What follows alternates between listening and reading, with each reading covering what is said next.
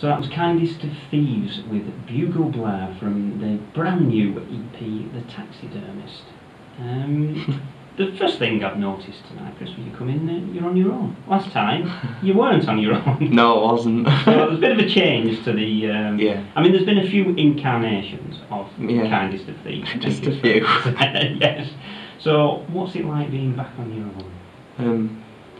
Being a solo performer is strange, but I'm managing how different it is, I hope, because instead of your thoughts being purely about music and kind of it being kind of you and me against the world, mate, kind of thing, which is what it was before.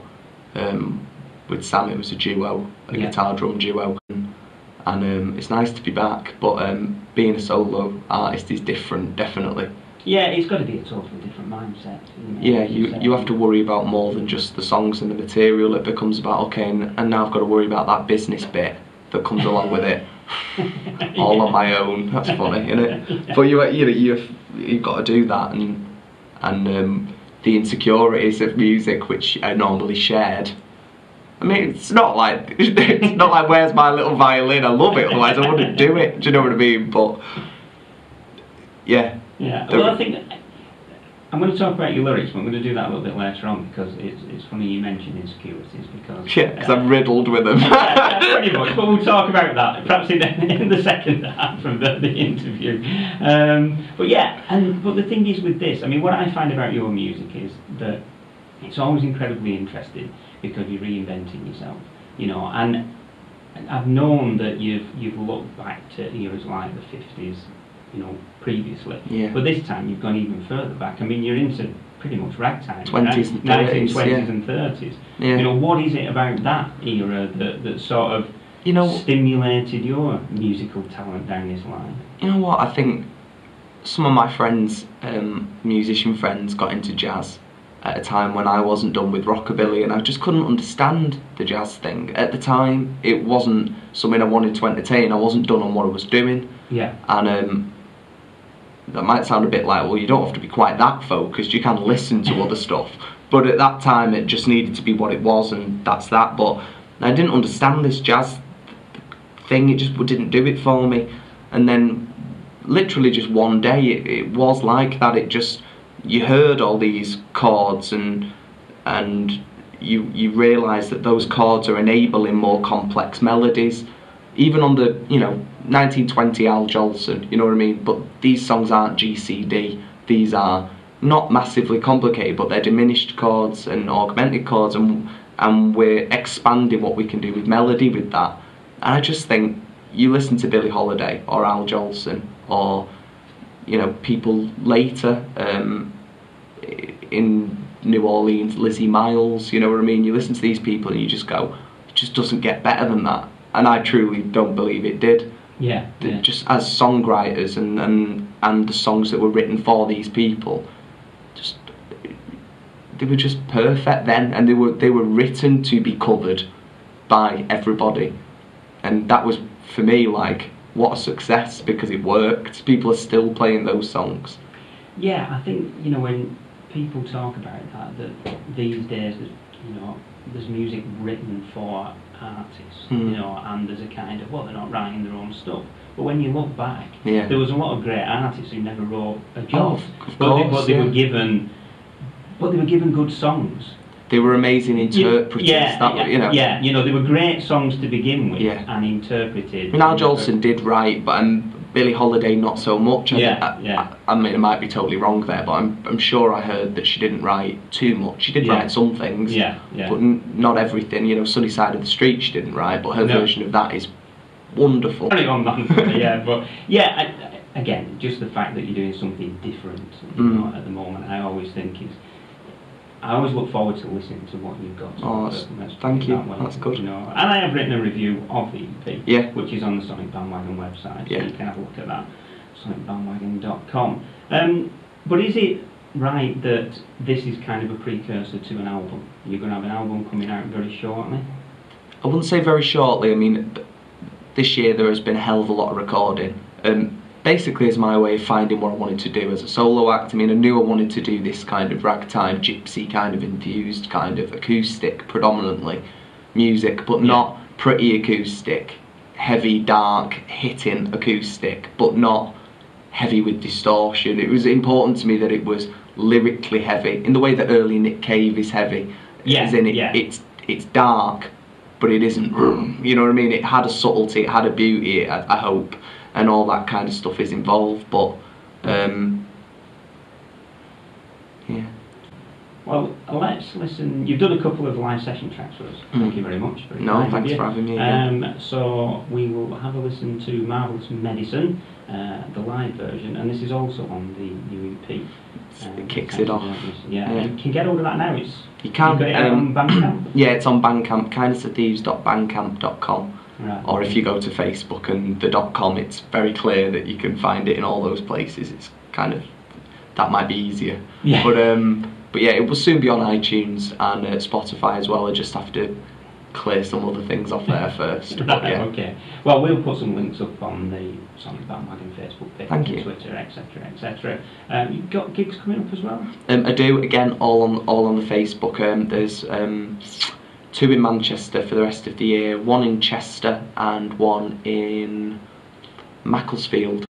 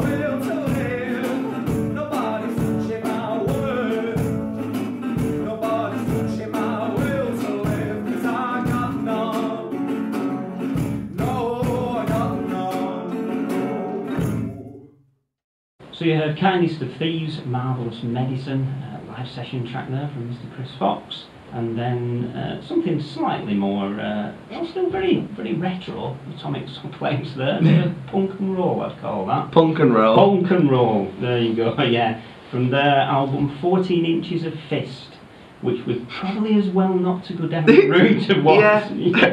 There you go. Which came out on the 11th of May. Shall we move on very swiftly from that? Great track though. Yeah. Dirty. Yeah, indeed. Yeah, what I wanted to talk to you about, having listened to your music over the years, whichever route you take on what you're doing, it's always very dark. And you've been through, as I said before, various incarnations, but not only is it dark, I hear a lot of insecurities in there.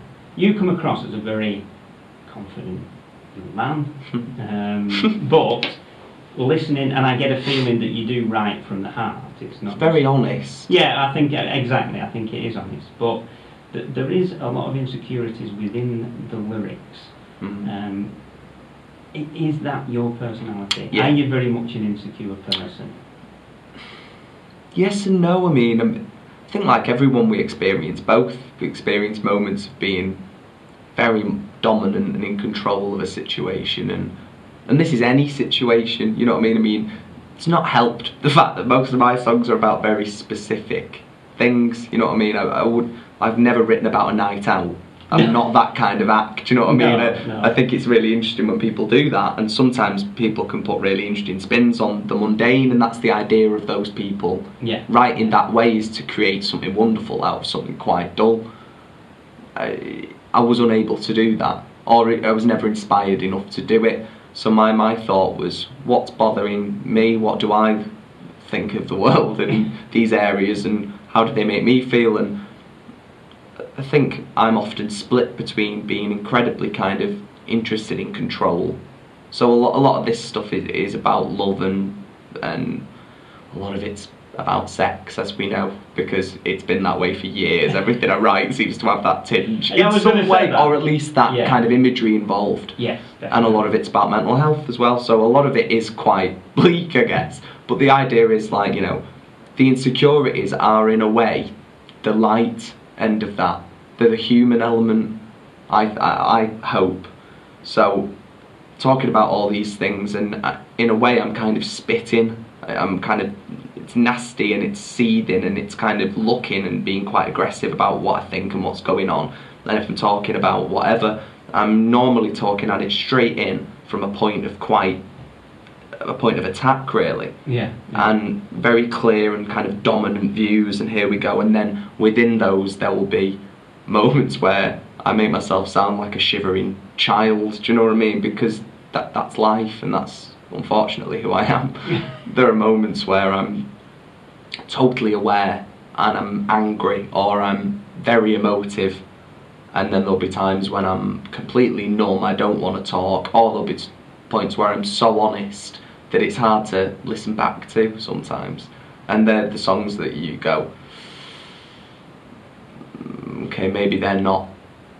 You always do question, is it too honest? Yeah. And there have been a few songs, especially in the duo, that were too honest. Right. That I really struggled to play them live. Oh, okay. A number of times. It was just like, looking back on those, they were very specific times, you know what I mean? So you can kind of, I avoid that now. Yeah. If I know that that's the way a song's gonna come out, I'll pen it, but I won't put thought into it as a song that will be released to humans and people will listen to them. Yeah. It becomes a different thing, then that just becomes a bit of therapy, or just stick it in a book, and you never know, maybe it'll be something for the future. But I hope the idea is to be honest, to hopefully look at things that people aren't looking at, or look at them in a different way.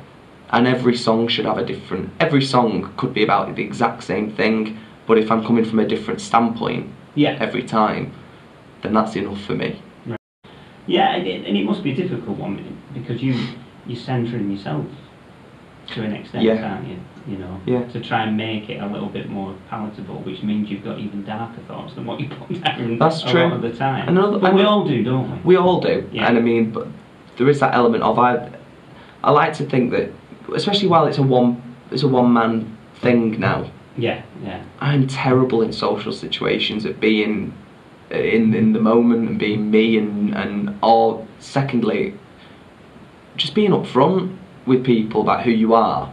It's difficult when you're not sure, or when there's Yeah, certain aspects of it that confuse you or that you don't like or whatever. So you write all this and you put it out, and weirdly, people find you through that. Yeah, So that's they right. discover who you are and if they like you or not before they've even met you. I tell you what, cuts down time. I love it. It's brilliant. Honestly, it does. And I mean, I've met some wonderful people through Thieves gigs and through releases who come to shows and buy the releases, watch the videos, you know, read the Facebook things. We'll have a drink at the gig or something, Yeah, and we'll talk. And what's interesting is the common theme between all of them is the lyricism. That's what they're interested in, the lyricism, and that's the whole reason why I do it anyway. Yeah. If someone else was giving me lyrics to write, I don't think I'd be doing this now. Right. There'd be no point. No. To me, there'd be what's the point? You've said it. Yeah. You know what I mean? Yeah. So it's you that wants to say it ultimately. Oh, and get definitely. Your thoughts out Yeah. there. So, yeah. Excellent. Well, you've done a couple of live tracks for us, and this is one you've recorded, but it's not been released. Before this release that I've just put out, the Taxidermist, that will there'll be another one, another EP like that.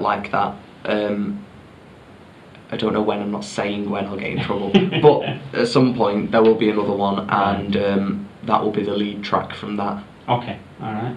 So this is an exclusive then for Sonic BandWagon. It's never been played live anywhere else, so Excellent. you are the first. Thank you very much.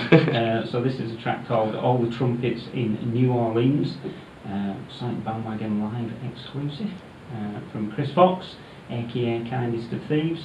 Always a pleasure, Chris. Thank you so much for coming in. No, thank you. I'm looking forward to hearing the next release as well. Thanks. So I will catch up with you again soon. You will. Thank you. Thanks.